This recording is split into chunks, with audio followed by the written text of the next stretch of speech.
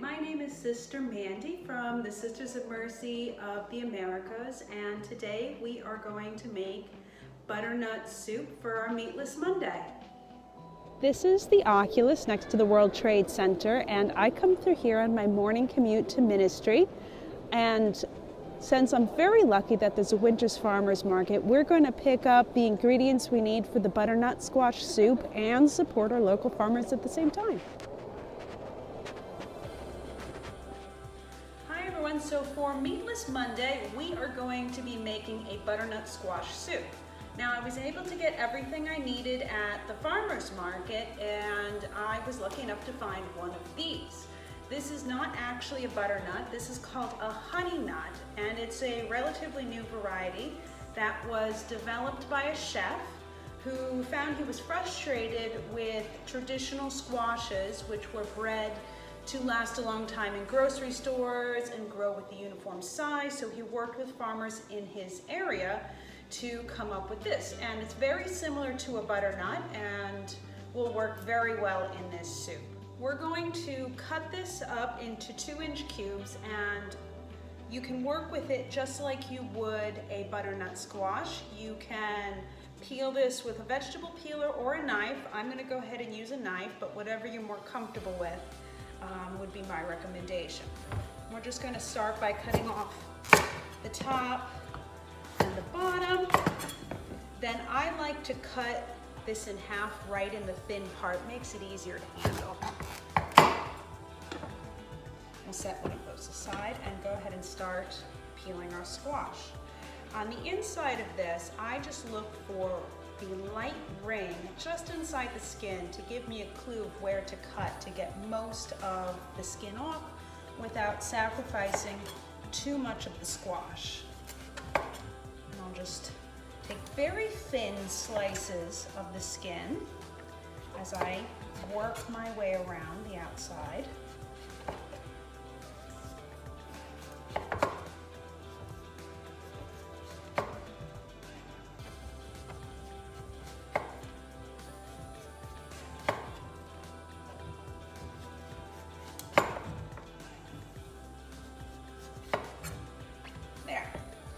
So that one is good to go. We'll do the second half. Now this one has all the seeds, so I'm going to take a spoon and just scoop all of that out. If you like to roast them, which I would highly recommend, they'll make a delicious little snack later.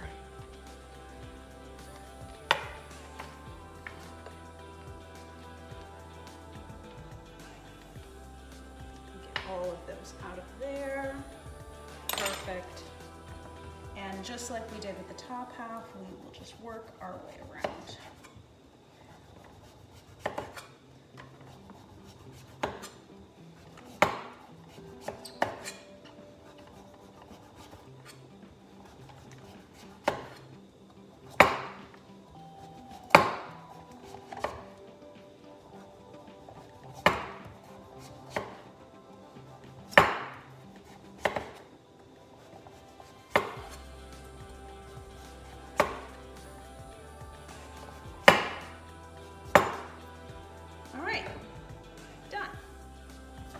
So we just need to cut this into 2-inch cubes. So I'll go ahead and cut this in half and start breaking this down.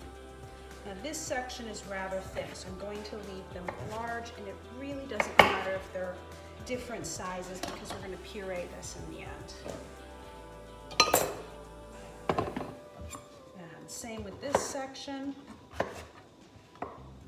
Make sure you keep your fingers out of the way. Now this is a thicker section here, so we're going to cut this in half and then cut this into 2-inch strips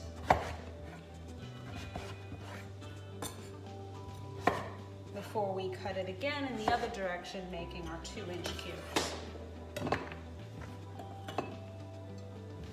And the last piece,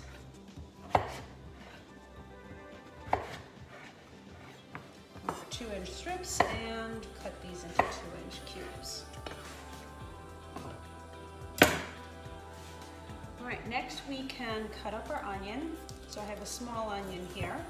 I'm going to cut the top off and cut it in half right through where the root would be before I peel off any old dry layers.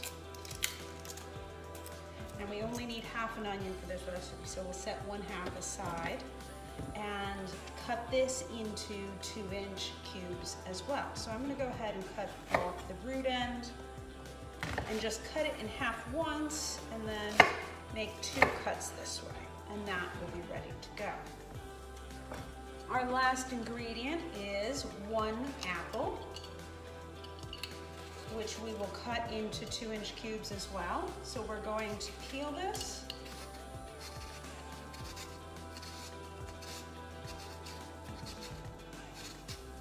And then we will cut this into 2-inch cubes, and everything is going to go right into our simmering broth together, which makes this soup very simple and easy to prepare.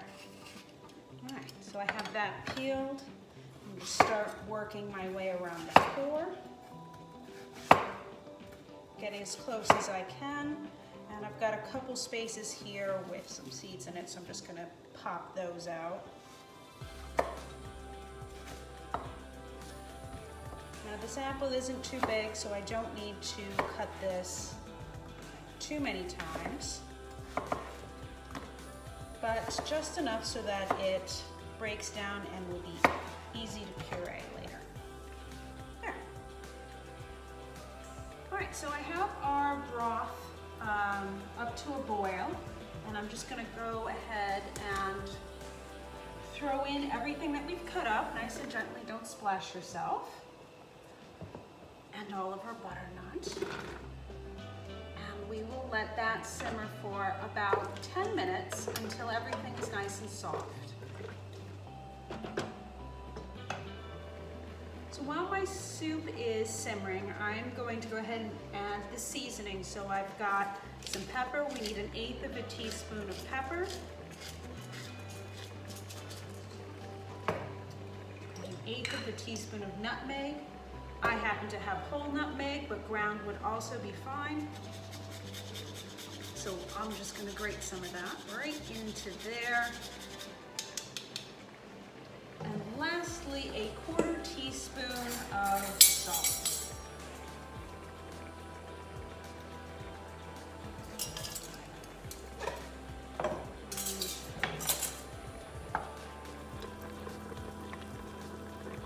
Okay, it's been about 10 minutes and all of our vegetables are cooked and soft. So we're going to transfer the soup into a blender and puree it.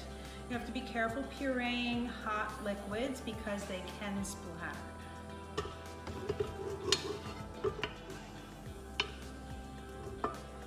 Okay.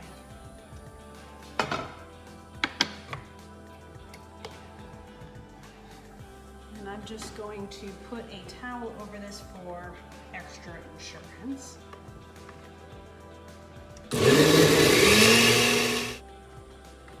We've pureed our soup and it is ready to serve.